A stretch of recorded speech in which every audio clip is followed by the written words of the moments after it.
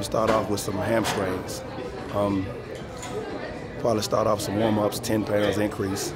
I usually get these done at the beginning of my leg workout before doing quads. I don't like doing hamstrings afterwards. Kind of wears the quad down a little bit, so I do hams first. So you be seeing me doing 10 to 15 reps per set. And I'm gonna get to it now. Woo! Y'all gon' make me lose my mind. Up in here, up in here. Y'all gon' make me go all out. Up in here, up in here. Y'all gon' make me act a fool. Up in here, up in here. Y'all gon' make me lose my cool. Up in here, up in here. If I got to bring it to you cowards, then it's gonna be quick. Alright, all your men have been in jail before. And all the motherfuckers you run with, get done with, done quick. I get my set to 150. As you can see there, 15, 150 pounds. Let's see how this set goes. I feel pretty good today. We'll see how things go as progress. Going poke the dog with some bump. They go to gun click. Now I'm 1-1. All over some dump. Ain't that something? It's remind me of a strip club. Cause every time you come around, it's like, I just gotta get my sucked. And I don't know who the f you think you talking to, but I'm not him, right? Slim, so watch what you do, or you gon' find yourself very next to someone else. And we all thought you loved yourself, but that couldn't have been the issue. Or maybe they just saying that now cause they miss you. Try to diss you, that's why you laying on your back, looking at the roof of the church. Preacher telling I may do one more set, do a drop set. I might start off with the 150 and work my way down to what I started off with, which was around 70, 80 pounds. And just try to keep the reps between 8 and 10 or whatever I feel I can do and work my way down. And this will be my last set of my first exercise of hamstrings. Y'all gon' make me lose my mind. Up in here, up in here. Y'all gon' make me go all out. Up in here, up in here. Y'all gon' make me act a fool. Up in here, up in here. Y'all gon' make me lose my cool. Up in here, up in here. Off the chain, I leave soft in the brain. Still want the fame, off the name. First of all, you ain't rap long enough to be with me. And you ain't strong enough. So whatever it is you puffin' on, that got you thinking that you Superman. I got the kryptonite. Now smack him with my dick in the mic. That's character. It's not even good actors. What's gonna be the outcome? Let's add up all the factors. You whack, you twisted, your girls are you broke, the kid ain't yours, and everybody know your own man say you stupid. You be like, so I love my baby mother. I never let her go. I'm tired of. This is massaging his hamstring right here. Felt a little tightening up on it, so we're just massaging it out. Huge hamstring right there. Yo, check it. Call Lil C's, tell that motherfucker to bring me some motherfucking weed to the hospital, man. Fuck that. Tell Uncle Porty to go pick up 10,000 from Dez, go take about like 20 G's from Gina. Tell that motherfucker to get this nigga next door up out of here. That nigga be snoring all night, I can't sleep. And call that big butt nurse with the long hair to come suck my dick. The doctor said I need about 3 weeks of recovery, but the nurses is loving me, saying the best part of the day is my half, feeding me breakfast and giving me a sponge bath. Niggas say I died dead in the streets. Nigga, I'm getting high, getting head on the beach, chilling. Yeah, add a little weight here. I don't know what this is gonna feel like on my right leg, but we're about to find out if I can handle it. Usually I can. We'll see tonight if I can. That tightness in my right hamstring. Sitting on about $500,000 with all my niggas, all my guns, all my women. Next 2 years, I should see about $1 billion. All for the love of drug dealing. Got no love for the other side. Fuck them tricks. Any repercussions, Junior Mafia spit clips all the time. Big Papa kick the raw rhymes, raw flows, and that's how it goes.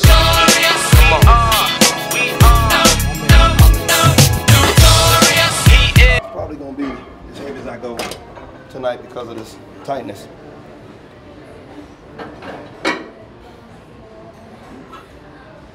You think I should do enough, so you think I'll go into the next exercise? Is that how many more you got for hamstrings, bro? One more exercise for hams. It'll be over there. I'm gonna do the seated curl. It'll be my last hamstring exercise. Okay. This is seated. Everything you've done so far has been curling. Have you done anything to stretch the ham out? Probably should. Yeah, because you done curls over there. Oh, dumb curls. You think I should do curl it? right there. Let's go to the bar. Let's go to the dumbbell then. Probably should do something to stretch it out. We're gonna do a dumbbell bent over. Yeah. Stiff deadlift. This for my niggas slinging things, hammer ringing kings, truck necklace, igloo. Stretch out the hamstring here. Basically, right like this, put my hands like stretching the hamstring. Right down here.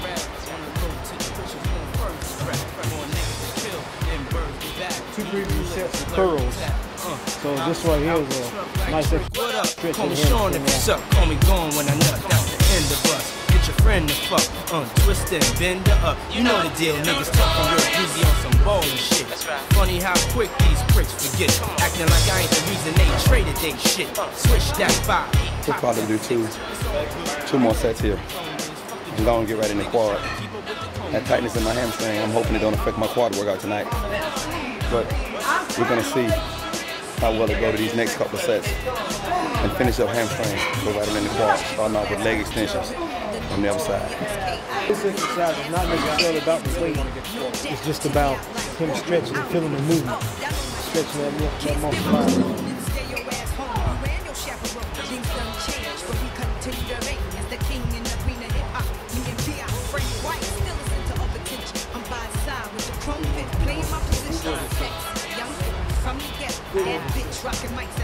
Go. Hamstring feeling a little bit okay. Don't feel like it's getting out of play. Finish this last set, then we're going next go.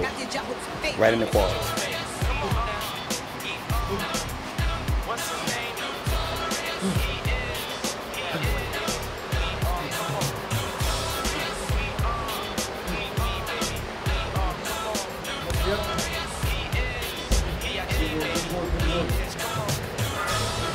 Leg extensions next door.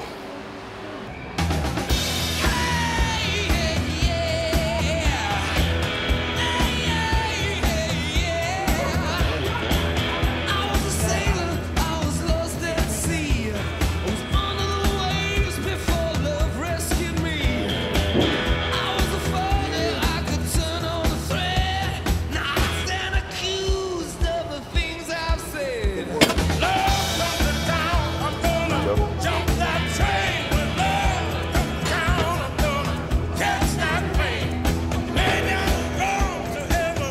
15 to 20 on this. I try to, and go as heavy as I can. Right here, Bobby, show them the difference of extending the toes forward, pulling the toes straight up. Yeah, you can. I try to curl my toes up. Is what I try to do every time I do my set.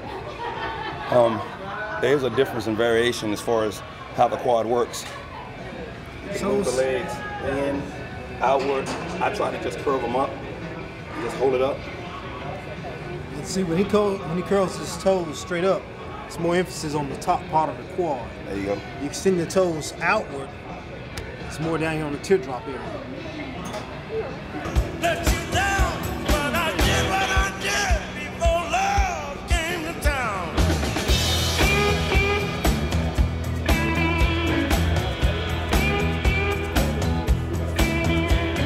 Used to make love under red sunsets. Was making promises I would soon forget.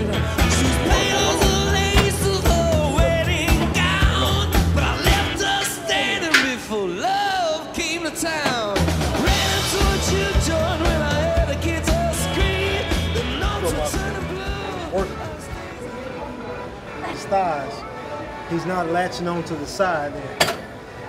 Yeah, I try not to do that unless I'm going extremely heavy.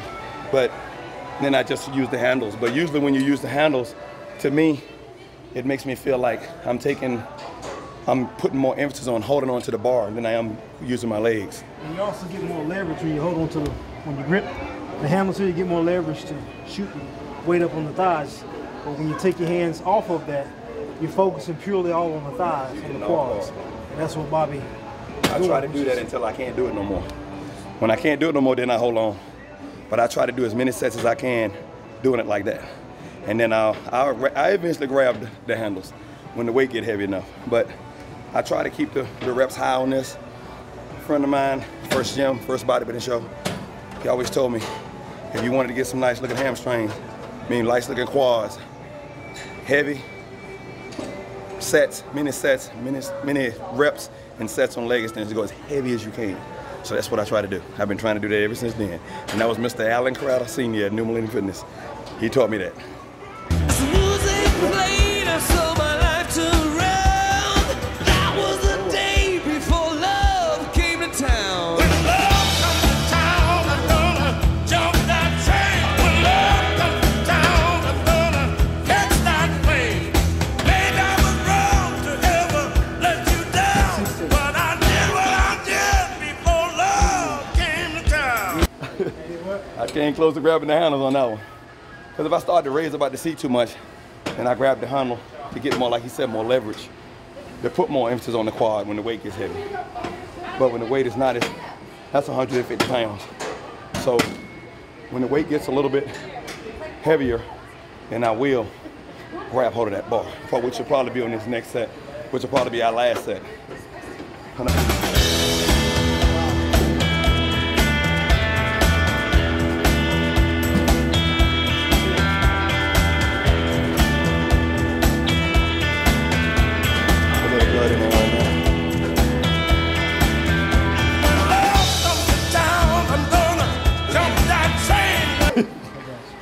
I've had my back injured way too many times. So this exercise kind of freaks me out, but at the same time, I feel like it has to be done. It has to be a part of my quad workout. If I wish it was a way I could get around it, but it just really ain't no way.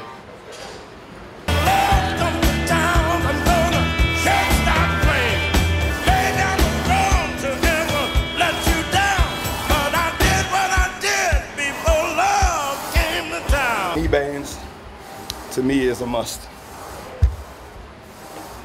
I've been told by all the gurus of the sport that not wearing these are just not safe. So I try to incorporate this in my routine. Put these on, reband. This right here really lubricates the knee, supports the knee, that allows the knee to breathe. To me, knee wraps is for somebody that's more of a powerlifting sort. And it, to me, cuts the circulation off, but I know it really tightens up that knee and it really supports the knee when the person is going real heavy. I try not to go crazy heavy. I try to stay within my comfort zone, but these right here will lubricate that kneecap, keep that joint in the healthy standpoint in which it need to be. So that's why I prefer using these.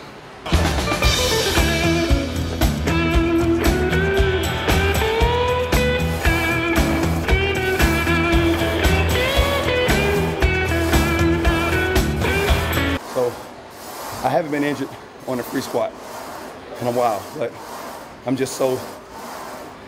my mind is more confident over here. So I try to stick with what's comfortable. And right now this is more comfortable for me, so I use the Smith machine. It's still the same movement, not as much control with the weight, but it still focuses on the quad. But we'll be going back and forth. I'll be doing this and he'll be doing free squats.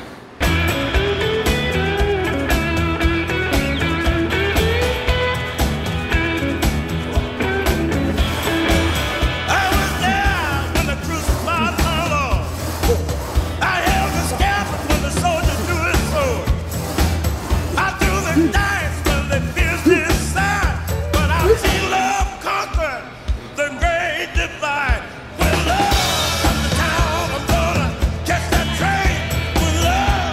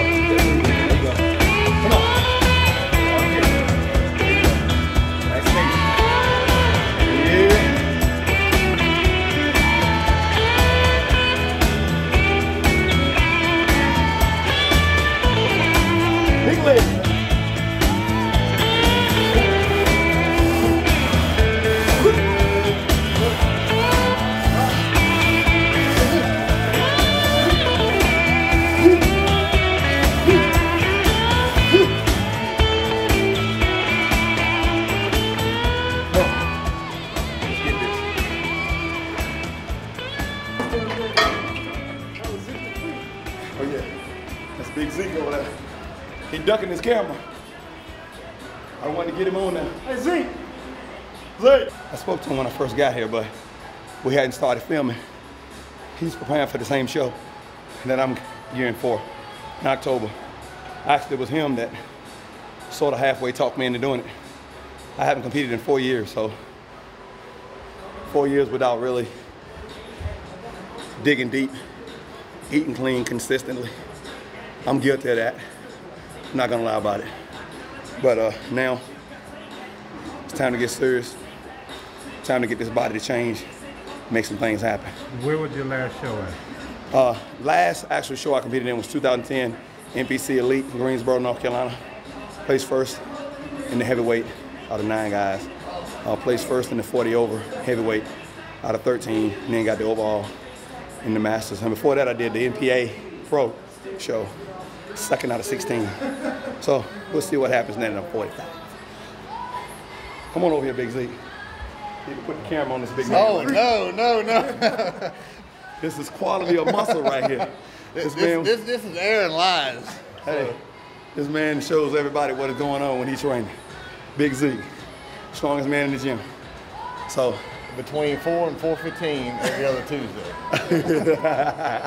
I got you, bro. Zeke the freak. That's him. Look at the size of them arm. You see it? That is. All on It's camera. under construction. He got it, man. So Give me a bicep. show him up. Have me show all my secrets. Hey, we know Big Zeke don't be playing around. That's it. He know he's playing. He knows what it's about. Zeke the freak. He puts it out hard. Every time I see him in the gym, he puts out hard. 110% every time I see him in here. So, inspiration to me. Now that I broke the camera, you more than me. All right, bro. Good to see you, man.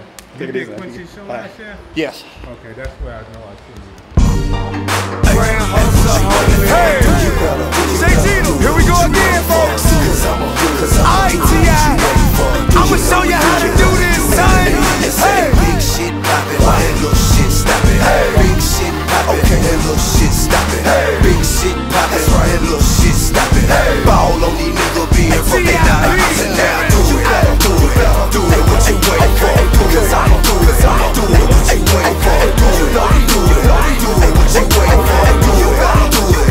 Now let me hear you say. Man, Bobby Boy, whatever weight he does, it don't matter if it's 500 pounds or 100 pounds, he has the same facial expression on his face the whole time. It looks like it's killing him regardless of the weight. You're gonna go right into it. Well, 4 is a good affirmation for me. 3 will be real light, but I'm gonna try 4. Like I said, a hamstring tonight has been acting up. So now we're gonna see exactly where I stand at tonight with this. With the hamstring acting up, so. Now this is not the gym that I belong to. Came here tonight to jump in with Bobby because him and I have been training partners for years, but sometimes we had to go to different gyms to train because I live in another city. But this equipment today that he's showing you is fairly new equipment to this gym, according to what the owner told me. And I've been hearing there's been a lot of talk in town about these types of equipment that the new owner here got. Steve, Yeah, this leg press is you can unlock this and do 1 leg at a time if you wanted to. It has a lock right here. You don't see many leg presses. As a matter of fact, all the gyms I've ever been in the last 25 years, I've never seen a leg press that can, 1, hold this much weight, and number 2, you can individually separate the 2 legs and do 1 leg at a time, if you so choose. Tonight, we have it locked. We'll be doing both legs at the same time. I start off with a nice acclimation set. To me, this is an acclimation set.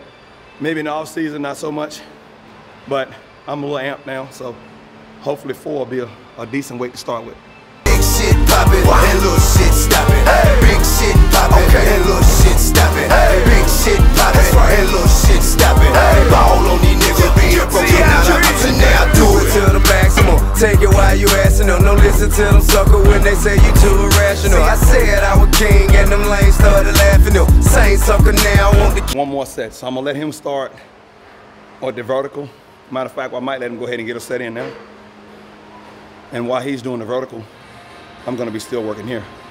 When I finish up here, then I'll jump in on the vertical. or I may do lunges. King on the track, I compose several classicals, you know, like Top Bad, dope boy, bring them out, and what you know about that? Now they ask high top, what you know about that? Dominated old sick, now I'm going right back. See me right here, let us show that like that. Even Denzel say, damn, I ain't know it like that. Nigga, yeah, still bankhead, you can tell. Ain't nothing changed with the name on the mail. I still kicking dough with them things in the air. Up in Benny Hunter, see me slang in them jail. We a slang, ain't no such thing as a jail. Say you need a That was it, right? You go up? Not tonight.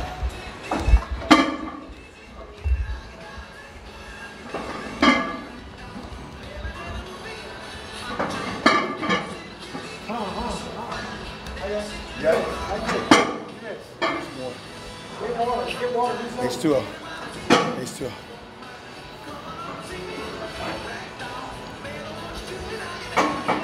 My man said he's gonna get the weight for me. Let me get this break between sets. That felt pretty good. I was able to get a good 20 reps out of that. Felt pretty strong. I like it when I have days like that. I don't do a real heavy weight on squat, but I try to make up for it on leg press by going the extra mile on the other exercises. Leg press can be hard as well as squats. May not take as much out of you, but will take a lot out of you to do them. So that's what I try to do. Put out 110% here and as close to 100% as I can over there. And hopefully it all evens out. I still got decent quads, still working my quads hard. And tonight got my partner with me, so helps me get through everything a little bit easier. Make life a little bit easier doing legs. 100 squares, it just came off the scale. Let's do it. Do it what you wait for. Cause I do it. Do it what you wait for. You know you do it. Do it what you wait for. You gotta do it. Now let me hear you say big shit poppin' and little shit stoppin'. Big shit poppin' and little shit stoppin'. Big shit poppin' and little shit stoppin'.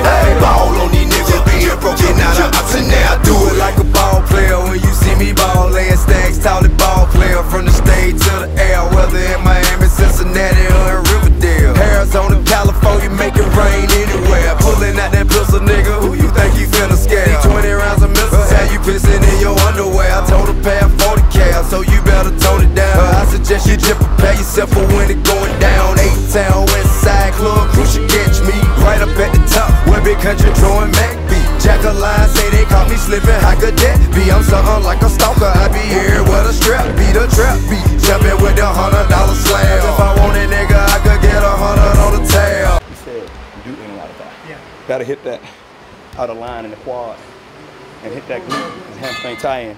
Yeah, which we don't normally do that exercise regular season, but getting ready for show prep, we try to put those in there.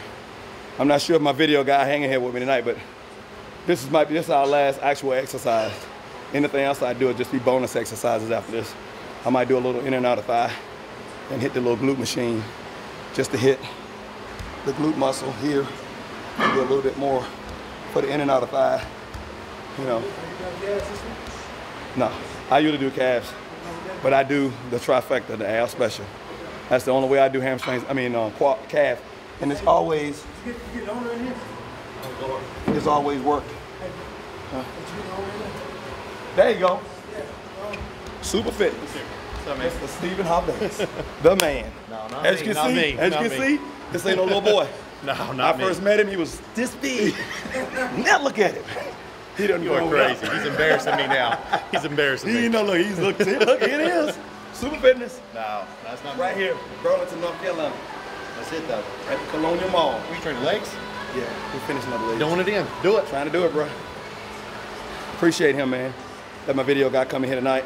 Let my partner come in, hit legs with me, and do what's needed to get ready for this show. So, and that's what we're gonna do. Try to finish up strong. Sell them all, double down, nigga, do the math. Think I won't pull up in something with 200 on the dash? I do it. Do it what you wait for. Cause I do it. Do it what you wait for. You know you do it. Do it what you wait for. You gotta do it.